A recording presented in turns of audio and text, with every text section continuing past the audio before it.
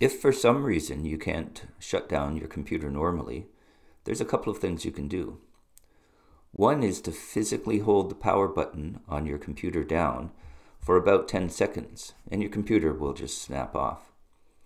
Another way is to press Control-Alt-Delete. You'll get this screen that comes up here, and in the bottom right-hand corner is a power button. Hold down the Control key and click on that power button, and we have our emergency restart option. It says click OK to immediately restart. Any unsaved data will be lost. Use this only as a last resort. Click OK to perform an emergency restart.